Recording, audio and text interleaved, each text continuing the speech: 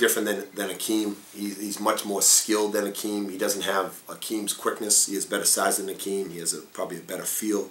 He's been well coached in high school, so we're getting a kid that fundamentally is really sound.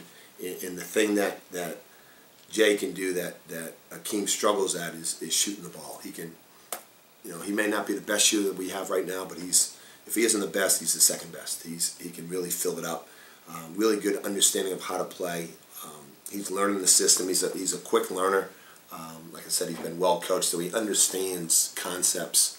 He understands the sets that we're trying to run. And as a point guard, he's the quarterback. Not only does he need to learn what he needs to do, he needs to learn what everybody else is doing, so he can put those guys in the right situations.